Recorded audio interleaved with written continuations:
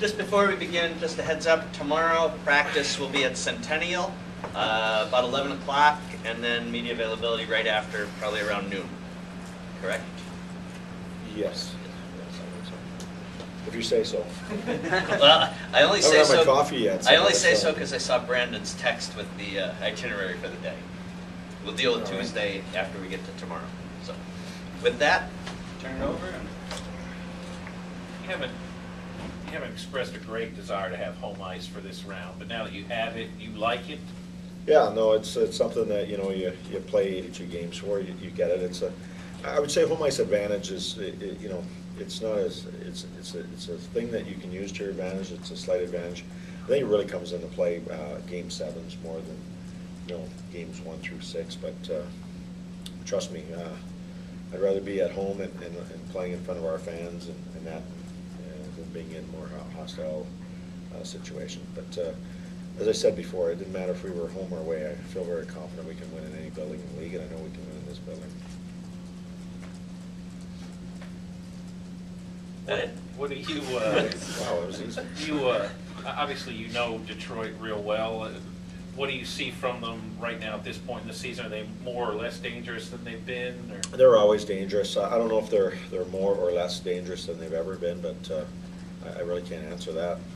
But I do know that they're a real strong organization. They've got some people who have great playoff experience, and people like Lidstrom and Datsuk. I mean, those are going to be Hall of Fame players, and they're game breakers still at this time, and they've gone through the wars. They have a lot of experience in that. On defense, with Lidstrom and people like that, and Stewart and Cronville, they're real solid. And then Jimmy Howard's given a great goal to you look at it, the top, say, 10 teams in the National Hockey League. There's not much between all that group, and I feel we're in that group. Barry, does it matter that you guys have sort of finally overtaken Detroit and in the standings? Does that mean anything? Well, I don't know if Detroit's always been a bad benchmark in not only our division but our whole conference, and it is another step. You'll get nothing for it other than peace of mind and home ice advantage. But they've been an outstanding organization. They've been the standard of the league for a long time. So I just think it's just shown that we've continued to grow. We always talk about growth as an organization. We always talk about growth as a group, and one of the things that you have to grow is we'd like to win the division one of these years. We weren't able to do it this year. Congratulations to St. Louis, but it's just another piece of your overall growth. You just want to keep going forward. I thought we grew from a lot this year. And, good example. I think in the first 27 games we were like 12, 11, and 4, and then in the last 36 or 55 games, I think we were 36, 15, and 4. And if you would ask me after the first 20 games, what do you really think? If you wanted my real honest answer, I didn't think we would probably be in the position where we are. But we grew as a team. We got better. We just kept growing. We were so young at the start of the year. I thought that Pecorini and a timely power play was the key to success in the first 20 games. But we were one game over 500 after the first 27. Then we finished up in the last 55 with 21 games over, something like that. So there's a lot of growth. Do you feel like, Barry, that you're catching Detroit at the right time? They're struggling right now? I don't think they're struggling. Have you seen them play? They're playing pretty good. I saw them a little bit of the St. Louis game. They were down 2-0. I thought it was a playoff-style intense game, and just like always, they stay there and go the distance, and they got a couple goals late. They played very, very well. And then I watched a little bit of what I could catch of them in Chicago yesterday, and they were the same thing. They were playing very, very well. So I don't think you're going to find too many teams that are not playing well at this point in the season. How do you feel your team has kind of come together over the last 9 games, especially with Brad's? Well, I think there's always been a little bit of growth to figure out what we're doing, but I think we're much more comfortable where we are than we were a month ago. And I just look at we've got good depth. You saw that last night. We pulled a lot of guys out of our lineup, and guys stepped up, and some guys made good cases last night. So our depth is really good. I think guys are understanding how we're going to have to play. And even when I wasn't happy with our overall play, we seem to win. So that's part of being a team that finds ways to win, and a team that has some depth. And, in this series, if you're going to be successful in the playoffs, and especially in the first round, because I think that's the one that is the hardest to get through, it seems, is that your top players are going to have to be your best players, and the rest are going to have to step up. A lot of times in playoff series, somebody you wouldn't expect turns out to be the difference maker. Do you think it may be more one of the stars that on either side that determines who wins the series? Well, last year we had some good examples of guys that weren't regular, guys that you would think would score those big goals and had great series. I mean, Joel Ward had a very, very average season last year and was really outstanding in the playoffs. We had big goals from Smithson and Halstead and people like that in the series, and they stepped up. I think both teams have, guys that can be difference makers in net. Both teams have difference makers on the blue line, and both teams have difference makers up front. And that's why I think it's going to be a good series. Is it possible to look at the season series, just because, just in terms to gauge you guys, just because it only seems like you were catching them at a moment, or they were catching you at a moment where you guys maybe had some guys hurt or something like that. Is it tough to kind of glean anything from that? Yeah, I think, I don't know if come Wednesday, it's going to be ground zero. I mean, everybody's even. But, I think early in the season, I thought there was a wide margin. That was because of our youth. That was because I don't think we had our game in order. In the last few times going into the Joe and playing here, I think we've fared fairly well. So I just think that the gap from game 1 of the season to game 82 is closed. We were a real young team. We made some changes in terms of, not necessarily at the trade deadline, I'm talking even before that, where we traded some people out brought up some people like Gabriel Bork and Roman Yossi, and moved some parts around that really stabilized our team. So, and then what we did at the trade deadline. So I just think we've come a long way from, especially game 1 of the season, when I as I say, after the first weekend we're 2-0, and I'm going, I don't like where we are. The two big bodies you added on the blue line, how do they fit into the playoff style hockey that you want to run? The one big body on the blue line, or Bill two, and which two Foster are? is bigger than me, so. Well, he's a forward. Oh, okay, sorry then. Yeah. They both were brought in for specific needs. I mean, we were struggling a little bit with the PK, and twofold. One, Hal Gill is that's what his specialty is a penalty killer. He's an experienced guy. He's got a ring. All those things that you want, he does. And then getting Gostad is a penalty killer and a draw man, a left and a right draw man. Because he's one of those few guys that can turn his hand over on both sides and be very, very, very effective at about 57%. So those are moves that you wanted to put into your hockey team. If you start with the puck, it's a lot, especially on the penalty kill. You waste 30 seconds of a team's penalty kill by winning the draw. So, our penalty kill since we've got both those guys numbers are much, much better. You guys are healthy. You got depth. You got all the ingredients this year. Home ice. Is there any sort of maybe pressure in some ways this year, maybe more than other years? And just because you have all the ingredients, it does feel like. No, it just feels different. I mean, there's pressure all the time. I will say that back when we played the Sharks, there was I think that it seemed like a lot more pressure back then. I don't know if we knew how to deal with it yet. We had a great regular season, but I don't know if we were built for playoffs or understood the wow factor of the playoffs. The game's going to get ramped up to a just unbelievable level, And if you haven't experienced it, it really can be overwhelming. And back then, I felt like we were a little bit overwhelmed that way.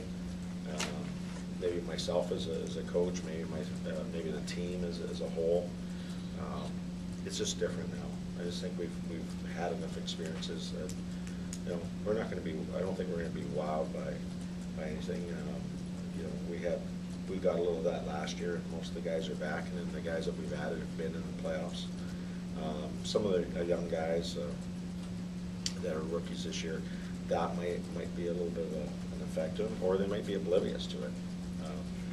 But it just feels different. I just think that we've gone through the experiences a little bit more. I think we can deal with it more. I think you're not getting thrown off by it as much as you're used to. You like the shorter travel to start with here, that maybe you don't have to face that long? Yeah, well, I think you know, the first series, you know, if you have to travel, you have to travel, and you can get through that. But you know, you look at us last year, good example. The travel does affect you. I think the first series you can get through with it. You know, last year we had to go to Anaheim, and we started there, and then, you know, next series, you know, we're out to Vancouver. You know, if we could have beat Vancouver, we'd have been out to San Jose. That started catching up to you. It started catching. You could feel the effects, and even in the Vancouver series, it was starting to catch up to us, and it was very difficult. There's very few teams, I think, that if you look probably the last 20 years that have had a lot of success when they've had a lot of travel in their playoff rounds. You can say what you want, but it does affect you. It's sleep habits, it's the hours on the plane, it's all those things. So yeah, quick travel is beneficial for both teams, really. Last year, both Anaheim and Vancouver were really physical on your forward, especially like a guy like Sergei, who I think only had two goals in 12. Are you expecting more out of him in this? Well, I think, you know, Sergei's, people tend to think that he's a real old guy. He's not. He's real young. I think last year, you know, Sergei was banged up in the first series. I think it was game 1 where he actually, I think, had a separated shoulder, and he played through that. So when you say his production wasn't really great, there was a lot going on with him in terms of his shoulder situation last year, and he played injured, and he played through that. And when you play injured, you can say what you want. It's hard to be effective. I think you saw, you know, a healthy Ryan Kessler against us, and then I think Ryan Kessler wasn't as healthy in the next series, and you saw the difference in his series between us and I think it was San Jose. So, you know, from that standpoint, you want to be healthy, but if you're healthy, if you're totally 100% healthy in the playoffs, then you're not playing hard enough. Is there any secret to keeping Datsuk in check? If I had that secret, we would try to distribute that a little bit. He's such a great player. You know, the secret with, I don't know if there's any secret. You've got to just play him hard, and he's going to make great plays. You know, he wows me in some of the things he does under extreme, you know, conditions. And he's just one of those great players in the league, and it's going to take a collective group effort to keep him off the board. Obviously, we'll have some people that'll have to key on guys like Datsuk and Zetterberg and Lidstrom and you know, all their guys. But you know, there's not one formula for Pavel Datsuk. He's got so many tricks up his sleeve. He's a hard one to control. You hope to contain him. Barry, you mentioned the gap you felt like was narrowed between yourself and Detroit from the beginning of the season to now. At this point, do you feel like your team's better than that? No, I don't. I think everybody's equal right now. I said this the other day. I think you can go 1 through 8 and ask me who the favorite is, and there is none. There's no favorites. It's equal. I can tell you from the gap from the last 2 times we played them is narrowed. I know that. Going into those series, I think we were serious underdogs in both those series. You mentioned a few weeks ago that you maybe do a few things a little bit different against Detroit than you do against other teams. Can you detail that a little bit more? Just the way I think we've learned things from Detroit over the years that we have to do as a team to keep them under wraps, and so we have some twists to our systems, to our way we play them than we would maybe a Dallas or someone else. So that's as far as I'm going to go with that. I appreciate the nice try. Assume players are off today, but what are you and the coaches doing this afternoon? Number one is, we're putting a game plan, everything from our schedule, knowing that where the series is going to be in terms of dates and all that. We're putting a schedule. We're doing prep for that, prep about Detroit, prep about our team, prep about the mindset we need to go into the playoffs, and we're going to be really prepared. We've only got 2 days to prepare for the Red Wings, and some of it's going to detail some of the things that we need to lock up a little bit and tighten up against a team like Detroit. And we'll go everything from some of the tendencies that we already know, a lot of them, because we play them a lot over the years, but go over them and make sure that we've got a real clear game plan going into the series. How long do you expect to be here today then? As long as it takes, really. We don't have a time frame, so all I know is there's food coming. So, everything revolves around food, it seems lately. Gary, what time did you get back last night? What time did you get back into town? We got back about 2:30, and the time you get home, you're 3 o'clock, and then you unpack, and you're probably 3:45 before you put your head down. First of many short nights? No, that's the whole season. That's normal. Usually, if our staff is pretty diligent. Is that usually we get home around 1, get to bed around 1:30 probably most nights, and we're back here at 6:30. So you're going 5 hours sleep all year. Yeah, that's what the summer's for. Hey, Crispy. Any update on the vaccination today? Yeah, he got obviously a little bit of an upper body injury. It's not going to be long term. I think there's a chance that he may miss practice tomorrow. I'll get an update from our trainers, but if that's the case, we will probably bring someone in from Milwaukee. But I'll get an update on him. Obviously, he's just like the rest of us got up a few hours ago, and he's probably off to get examined. But I think very short term, I hope and expect him to be backing up in game 1. Any particular reaction to the series schedule itself? No, I don't really have any reaction. You got to play them. And, I think playing Detroit, and obviously we're going to get maybe a featured game on some of the networks. So I think that's great. That's great exposure for our players. It's great exposure for the organization, the city, everything. I think that's what you want. You want to have a good team. We always talk about becoming a good team, and when you get to that point where you feel that you can step up with anybody, you get to play in some of these big games and some of these big stages, which is what we talked about 14 years ago. Do you plan on having Gil address the team or share his experiences? Well, we did that one year with Forsberg, and it has some impact. But I think, no, I'm not going to specifically go, tell us about your experience. I don't think we're going to do that. I just think it's bad karma. You've had a lot of competition for playing time over the last month or so with so many players here in Nashville. Will that continue on into the playoffs, or do you expect more of a set lineup? Well, I think we'll have a more set lineup. I think, we try to keep everybody in the fold, try to sort out what was the best grouping of players. Now, I think you go into it with pretty well a set lineup, and then guys play themselves in and out of the lineup. And, just like last night, it was a sort of a dress rehearsal for some guys in the sense of, I feel very comfortable this guy's going to be in the lineup, and he was either good or bad. And for some guys that hadn't been in there for a while, played very well. They made a real good statement last night. So they may not start the series, but they've moved up the ladder.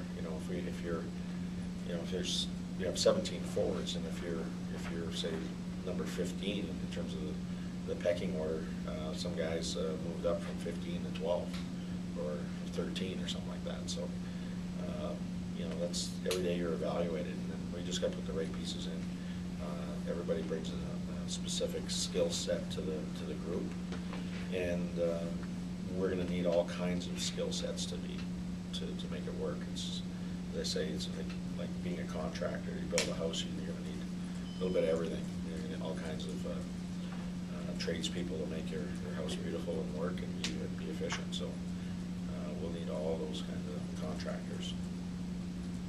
Is that good? All right. All right, again, practice